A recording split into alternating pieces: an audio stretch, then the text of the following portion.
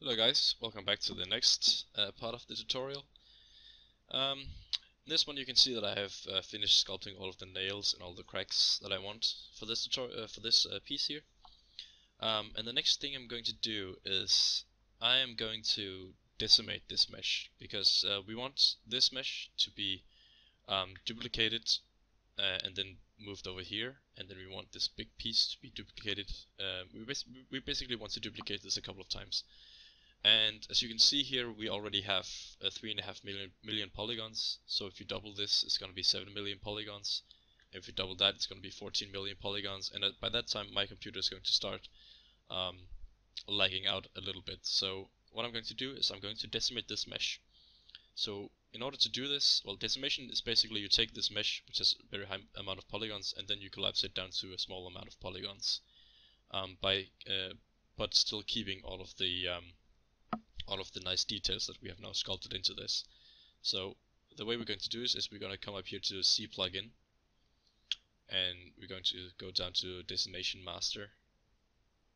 So, and then with this object selected over here, let's just get it back here. I'm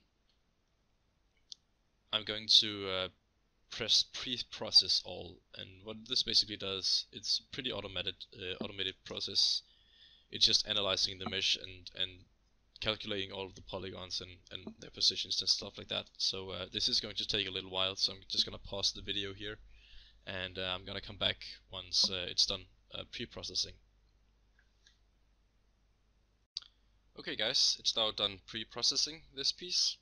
So what I'm going to do now with this object selected over here, I'm going to go to C plugin.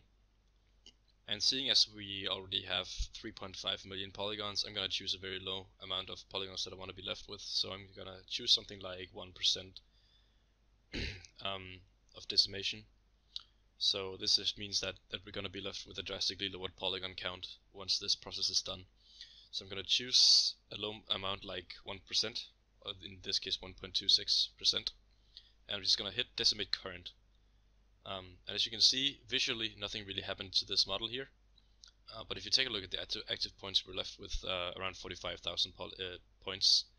And if you take a look at the wireframe, you can see that we no longer have this very high amount of density of polygons, at least not where they're not needed. You see the high intensity of polygons around the nails and where the cracks are and stuff like that. So that's basically what Decimation Master has done for me. It has taken the very high amount of polygons and decimated it into a lower amount of polygon model. And this makes it easier for my computer to handle, so now that I'm going to duplicate it, it won't be so stressful on my system. So what we are going to do is, with this object selected, we're going to duplicate it, like so. You can see that we now have two of these models. I'm going to come down to Deformation, and the Offset tool here. This is what we're going to use.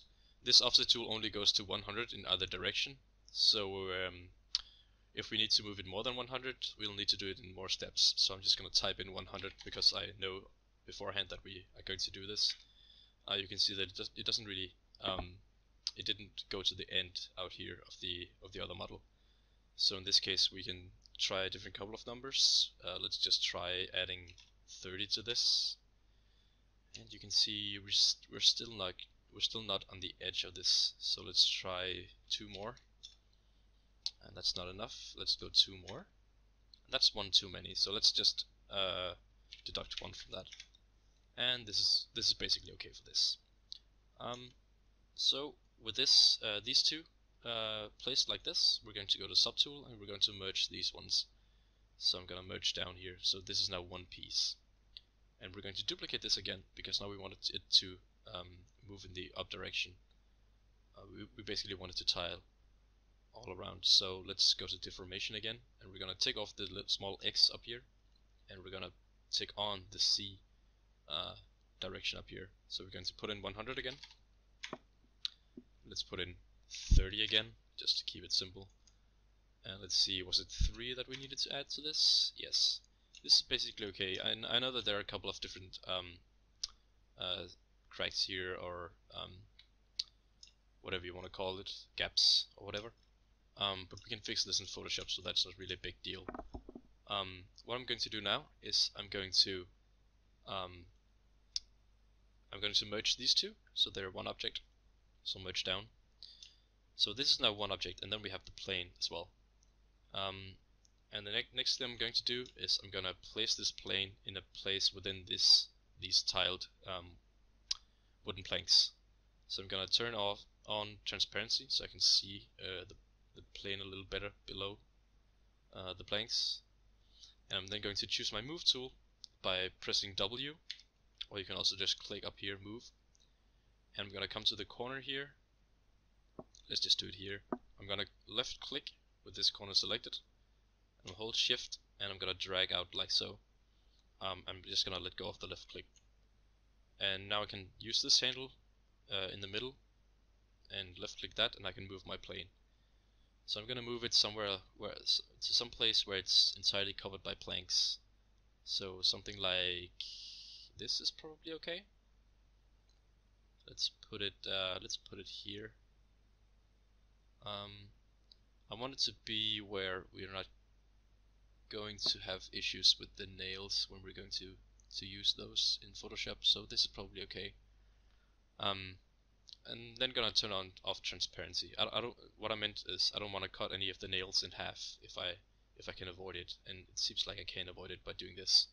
So I'm gonna turn off transparency, and at this point I'm going to resize my canvas. So I'm gonna come to document, and while not having a proportion turned on, I'm going to put in 1024 by 1024. This is basically what we want to render out. We want our texture to be a 1K map. So with these two selected, I'm gonna hit resize, and it just tells me that resizing is an undoable operation, and if we still want to do it, I'm just gonna click yes. I'm then gonna draw in my model again, like so, and turn it the way we want it, something like this. And I'm just gonna zoom out so I can see what I'm working with. So with this selected, I don't know why my ZBrush keeps the old model in the background, but it doesn't really matter for this. I'm just gonna select my plane now. I'm gonna remove I'm just gonna hide the planks that I just drew in, and being able to see the entire canvas like this, I'm gonna hit F with the plane selected so that the plane covers the entire canvas like this. And if I then turn on the planks again, you can see that we now have the planks showing on the entire model here, or the entire canvas. So this is actually the tileable texture that we're going to render out. So in the next video in this series, we're going to do some rendering inside ZBrush, and getting a couple of different maps from that, so that we can use inside Photoshop. So I hope you're going to watch that as well, and see you guys there.